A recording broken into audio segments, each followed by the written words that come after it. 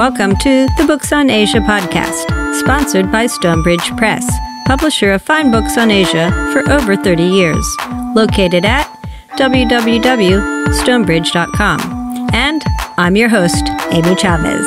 And today, I'm talking with Juliet Winters Carpenter about translating Japanese literature.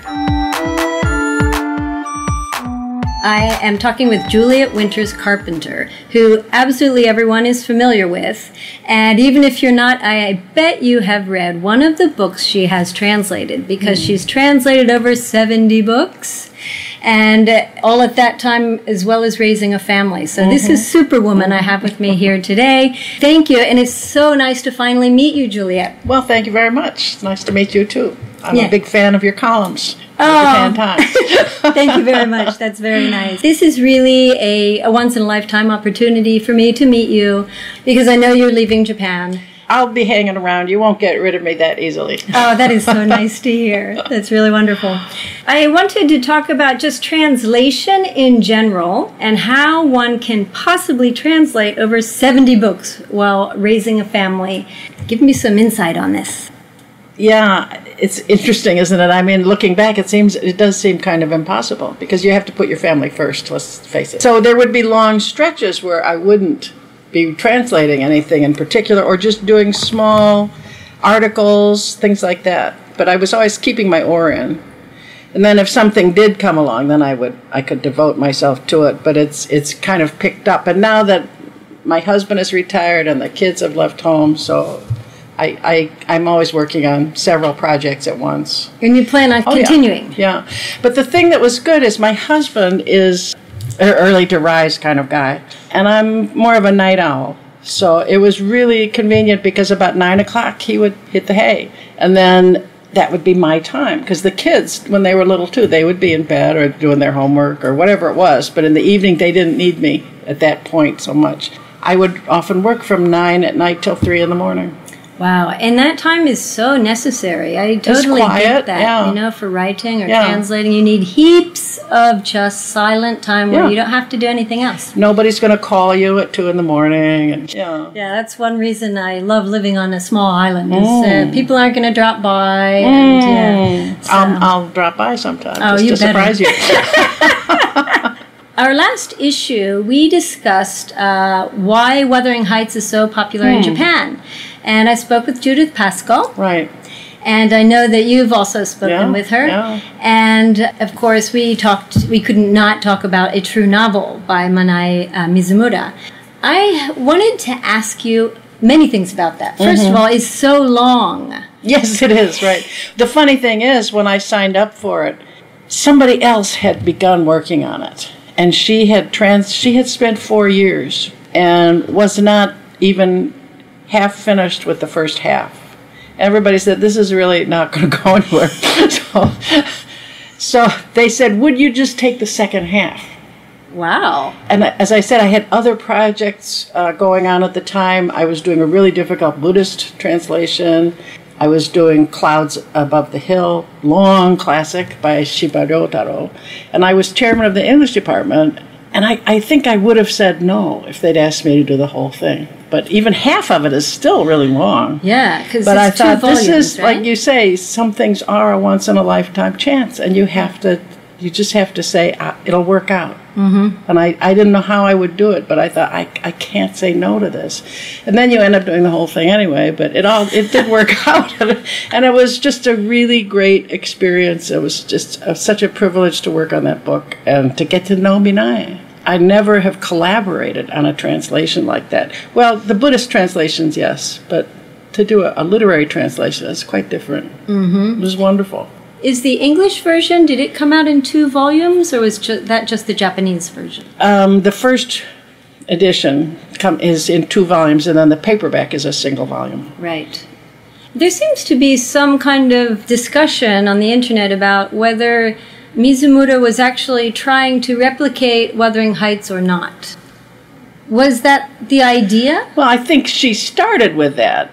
Okay. Yes, and I think you can't ignore it. It's definitely there, but she didn't just mimic Wuthering Heights. She took it beyond that. Oh, sure. And she created something that's also equally based on Japanese literary tradition. Mm-hmm. All of her novels, they all have a genre as part of the title. That's why this one is called a true novel. Mm-hmm. It's trying to write in Japanese a novel that is true in the sense about it's true because it's about her, but it's also mm-hmm. true because it's totally fiction. Mm-hmm. And she was able to bring those together. If you've read it, you mm-hmm. understand. Mm-hmm. She combines the Shishosets of tradition with the other tradition of the grand novel.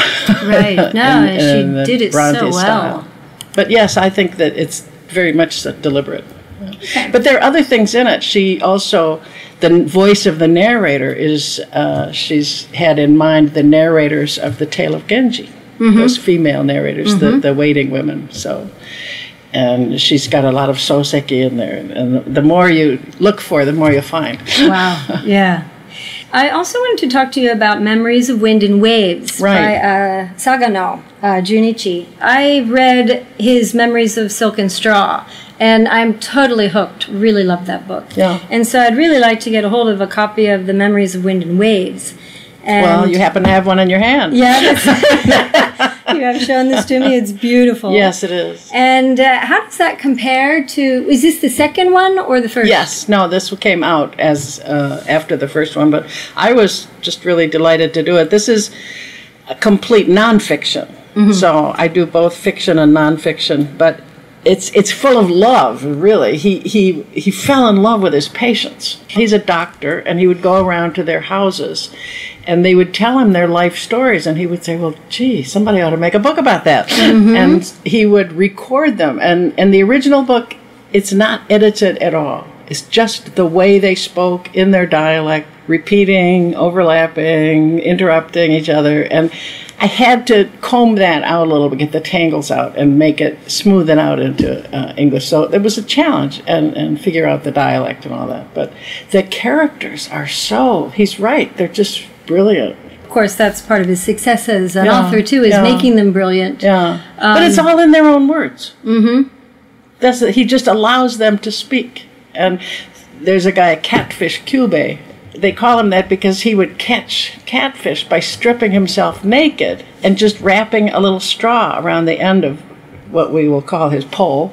And he would just dive down, and so he would say, you're warm enough if you just have that part covered. Everything else, and then you're the same temperature as the catfish, and they can't tell you're there.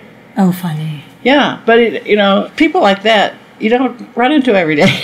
Absolutely, yeah. It makes you wonder about, the old days and now, and are those people still around? We just don't see them, or is it that everyone's kind of doing the more similar lives, so they don't develop maybe as their characters? It's a different world, I think. I think it really is a different world.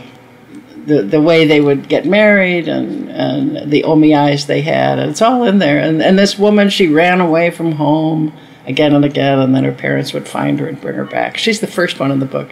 And it just upends all of your stereotypes that you have about Japanese women, how demure they are. She breaks every rule she can think of and a few more. What a storyteller. Really beautiful. Yeah. And the art is by his father, is that correct? Yes, that's right. Mm-hmm. Boy, but there's a lot in it. It's really very touching.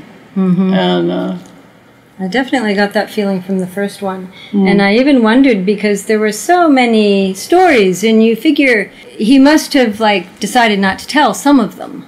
Yeah, well, we did the same thing. There were more in the original book. They didn't all make it into this book. Some of them, if there's a certain similarity, then sorry, we had to choose. Yeah, but even these books, they're not short either. 250 pages, this one, which would be similar to the other.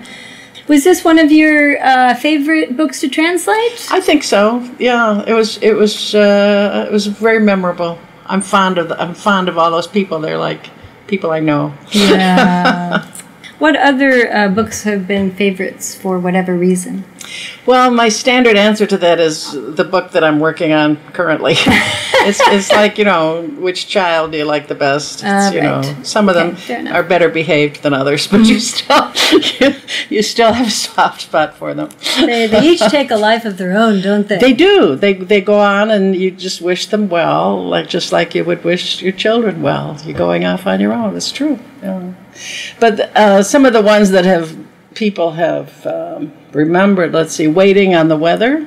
That's another nonfiction book. It's about this woman who worked with Kurosawa on all of his films. Yes. And is full of insights. And she's very funny. That was fun to work on as a big movie fan.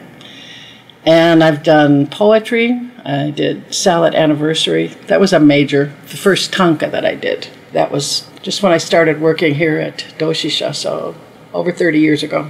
But it's still around. And I have to say, the very first books that I did are still in print. Not all of the books I've done are still in print, but the first two. It was an Abe Kōbō book, Secret Rendezvous, by Enchi Fumiko, Masks. Yeah. And those books have continued to do really well over the last 40 years. I was so lucky. People say, how can I do what you do? How can I be a translator? And how do you tell somebody, well, get lucky? Because that's what happened to me. Well, you've done a great job as well, and that, of course, helps keep books in print. And I don't think people realize the job that translators do, because they're the ones who bring the books to the rest of the world and allow them to read them, because how many people can read a novel in Japanese? It's like every book has two authors. Certainly the translation process, it's not, you can't just translate directly.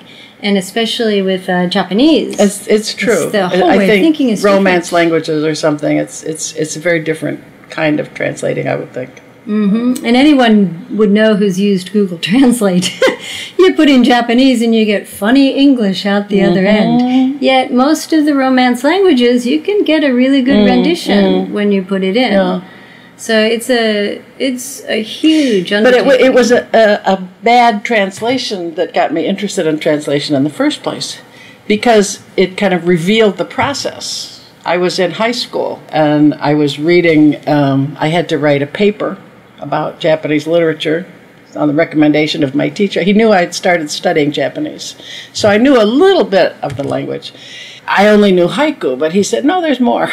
So he said, no, go and find something, find Mishima or somebody like that. So I went to the library and looked around, and I found Soseki. I read something, and I thought, well, that was pretty good. I'll read another one. And the second one made me think, well, gee, he can't write English. What happened?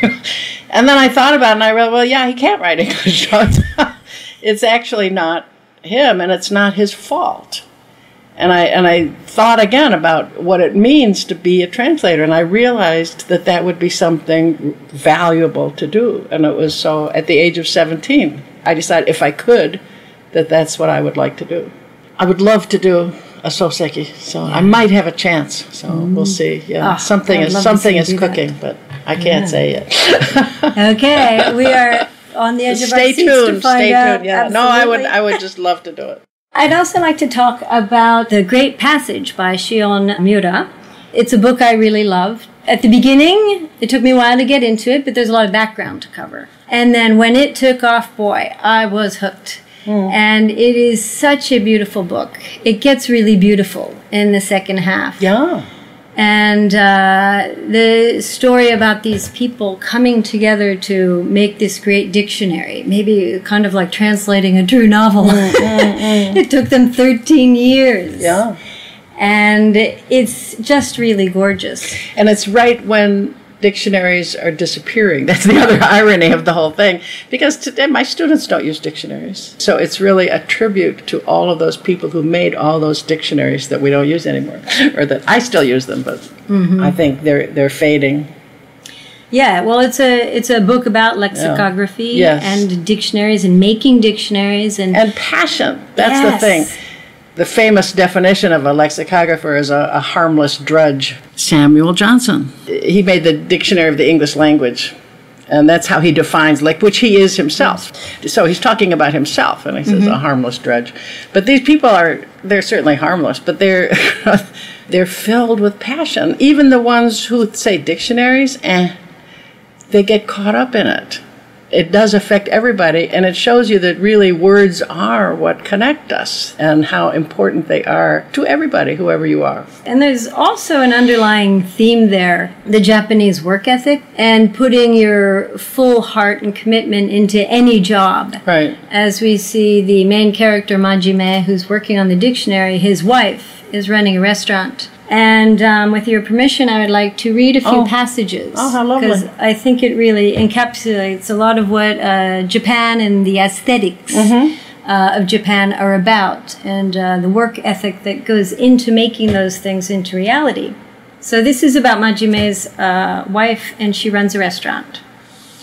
She served them a selection of sashimi, prepared with evident attention to temperature and thickness, followed by dishes such as deep-fried tofu stuffed with fermented soybeans and lightly oven-toasted.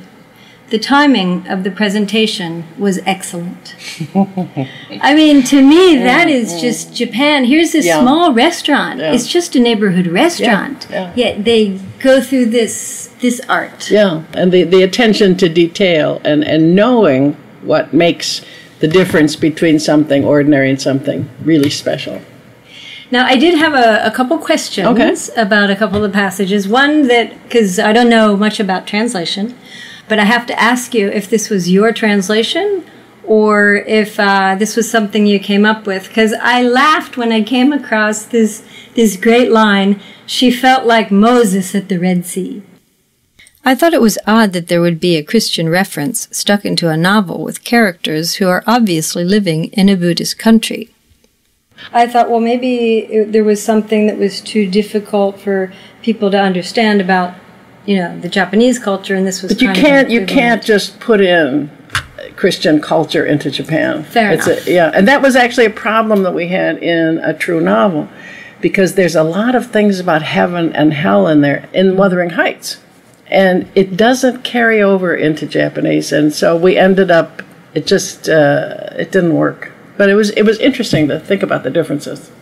Yeah, it's interesting that you say that you wouldn't just insert a Christian reference, even though that probably most of the readers would be. Yes, they would be, but you wouldn't expect Japanese people to know that. So it has to be authentic, whatever you would put in, something that they might reasonably know. And obviously the Red Sea, the parting of the Red Sea is famous enough that they do know it. Ah, that's interesting too. I hadn't considered that, another line I love just from living in Japan, the paper project chief was described as he was a thin, bespectacled man in his mid-30s. And I thought, that is like... everybody. Yeah, exactly. And I thought it hit me, yep. And well, that's her. That's definitely her. We actually did a tie-down. We had a public conversation about the book here at the school 1 year ago. It was really fun. I got to meet her, and I didn't meet her while I was working on it, but when it was finished, and we talked about it. It was very fun. The novel is obviously very well written, but I wanted to talk about some of the things that make it a great novel. I think everyone knows when they read something that's great, but they might not necessarily know what is it that makes it great. And I think as writers, we often maybe don't try to make our writing even greater. But something that I really picked up on and was delighted with was, of course, the metaphor of the dictionary. And the reason the book is called The Great Passage is that the dictionary has been described as like a ship in its passage across the ocean. And the ocean is the ocean of words that's just sort of inchoate, and we can't deal with it unless we have something to impose order on it. Here's a passage. A dictionary is a ship that crosses the sea of words. People travel on it and gather the small points of light floating on the dark surface of waves. They do this in order to tell someone their thoughts accurately, using the best possible words. Without dictionaries, all any of us could do is linger before the vastness of the deep. That's just gorgeous. Yeah, that's very nice. And then it goes on, we need to build a ship suitable for an ocean crossing. With that in mind, they decided to name the dictionary The Great Passage. This goes on for 13, I think it was 15 years in the end, wasn't it? Probably. It took them because they went into the paper quality and the tint of the paper and the waxiness of the paper. Yes. All very well done, not boring at all. Amazingly so, yeah. I'm glad to hear you say that. I was fascinated by it. So absolutely, and I thought for sure. And you start caring about it. Yeah, is it going to be waxy enough? And I thought Majime was going to give that poor girl a whipping if she got it wrong. Right. In the end, she had this huge burden to choose the right paper in the end, and I thought, oh. Yeah, but he trusted her, and it's also about these relationships and how each person grows into the role that they're given. To Majime in the beginning too, and people didn't know what to make of him. You know, he was very much an odd fish in the ocean. But they all do rise to it because there's something about the greatness of what they're doing that captivates them all and makes them worthy of it. Well, the climax is actually, it's also almost an anticlimax, except that it's so beautifully written. It's not exactly a spoiler if I read it. Okay. Did you want to read it? I'll read it if you want. Yeah, that'd be great. The final dictionary, Majime looking at it. The box, dust jacket, and cover were all ultramarine blue, the color of the sea at night. The band was a pale cream, the color of moonlight. The inside cover was the same cream color, and the hanagire was the silver of the moon itself, shining in a dark sky. The title lettering was also silver, standing out boldly against the cover's dark blue. Closer examination showed a narrow, wave-like pattern in silver along the base of the box and dust cover. On the spine was the outline of an ancient sailing ship just cresting a swell. The front and back covers were marked unobtrusively with a crescent moon and ship. Wow. I mean, I can And of course, that describes the actual book in Japanese, which is made like that. The English version doesn't look like that. It has a nice cover. But that's the actual way that they presented the book itself. Yes. Ah, that is great. Well, just like a dictionary. Well, then after that passage, again, the writing was so well done. They finished the dictionary. And from then on, the writing reflects this success by backing up the metaphor of the ship's passage, complete with the seafaring terms. So we have, after the month-long all-hands-on deck, round-the-clock proofreading. We have, the great passage was blessed to have a devoted crew. Dozens of pairs of eyes had checked the proofs from stem to stern. Yes. I mean, that was just... Now, not all of those are in the Japanese, but I feel that if you can use something like that, she would have used it if she had it. See, and this if we is a have good translation. That's what she wants to do in Japanese, and so you have to avail yourself of the things that are there, begging to be used in English. Yeah, that's right, and that's the difference between maybe a good translator and a bad translator, is being able to, you know, make. So that was fun. That was very fun, and she does use some, so you can see, she's going for that.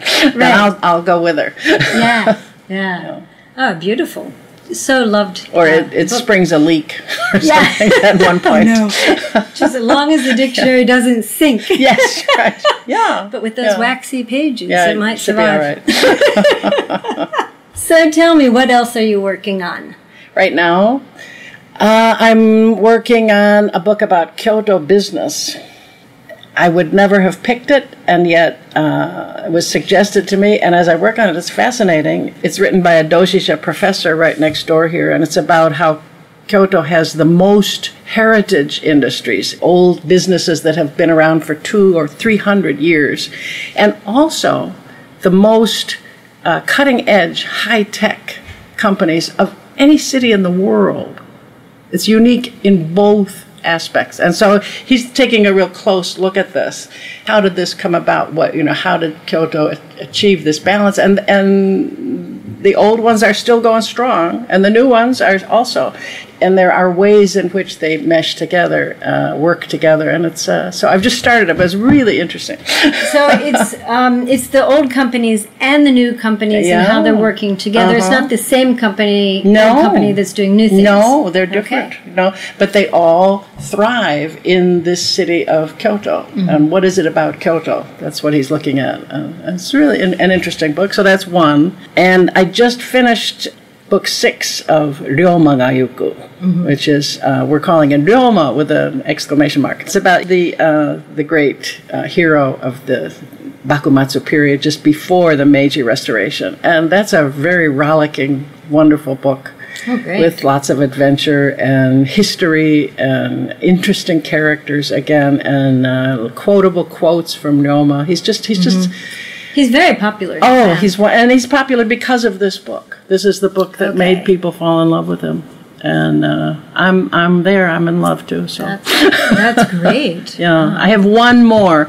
When I took this one on, I said I'll do it if I get to do the book where he dies.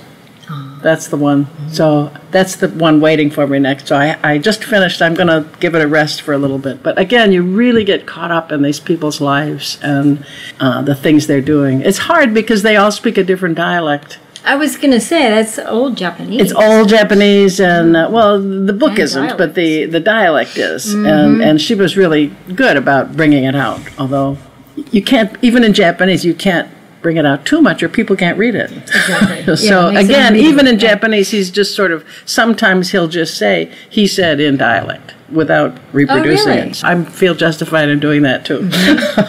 But you learn a lot about the Japanese language from doing this. It's very interesting. Get lots of insights into it. And I've learned the Nagasaki word for kiss back then, which they didn't even, kissing wasn't a thing. So when they said it, this girl, geisha says it to Ryōma, he doesn't know what she's talking about. He eventually figures it out, but but the word is, I have to share it, it's amakuchi. Oh, which means sweet mouth. But it's a lovely word. Amakuchi shite. So, sexy. It is. The book has that too. Yeah. So it's very provocative as well. And well, I learned a lot of Japanese words and concepts, even in just the Great Passage. I don't know how you. I didn't leave them out. I left them in. If you don't know Japanese, too bad. You will by the time you finish the book. You can tell. You'll know a little bit of it anyway. I wanted to give people a glimpse of what Japanese is like. Yeah, and you can't talk down to your reader either, and just presume they're not interested or don't know anything. I think it strikes the right balance of giving enough that people who do know can learn something. Those who don't, can tell from context, basically, what it is. There was a passage about the itinerant priest looking at Mount Fuji. Right. And there's a word for that. Yes, Saigyo. There's a word for that. And that's Japan, and that's Japanese, and that really captures... the richness of the language and their respect for their literary tradition. So there's so much to gain from reading these books in translation. How many more books are available now than there were, say, 30 years ago? Oh, yeah. Well, when I was in high school that time, there was, this was the entire extent of what you could read. There was just a few volumes. Yeah. And now, I can't keep up with it. So maybe now is a good time for people to get into translation if they're interested. Why not? Give it a try. I think it's a really fun project. I always tell my students, I teach at a women's college, and I say, translation is good for women because you can combine it with other things. I mean, men can too, but let's face it, women often, especially in Japan, you're at home and you have children. I would just, like I said, I would wait till the kids went to sleep, and then that was my time. And you can't do that with every job. What else am I working on? I'm doing another Minae novel. It's called Shishosetsu, From Left to Right. And it is a true I novel based on her experience and how she decided to go back. She grew up in New York from the age of 12. And then after 20-some years, she decided to go back to Japan and become a Japanese writer. Writing in Japanese is what that means. Not writing in English. And she made that choice. And it's a really fascinating book, which will come out September 2019. So mark your calendar. Be sure to get that up on the Books on Asia site. Yeah, Very good. So that'll be my 4th book with her. So that's nice. I hope she keeps writing more. She has a new one that she's working on. So I hope we get to do at least 2 more. Well, thank you so much for your time today. Thank you. It was a great pleasure. Yeah, it was great to come to Doshisha. I had never been here before, and took a little tour of the campus and such, and very beautiful campus. Oh yeah. Yeah, Kyoto's lovely, isn't it? We have a lovely location. We're right by the Gosho, so it's just lots of green around, and again, very, very happy. And hope to see you again. All right. Thank you very much. You've been listening to the Books on Asia podcast, produced and edited by Michael Palmer. Logo by Alex Kerr. Sponsored by Stonebridge Press, publisher of fine books on Asia for over 30 years. They can be found at www.stonebridge.com. For more interviews, book reviews, and other features, visit the Books on Asia website at booksonasia.net.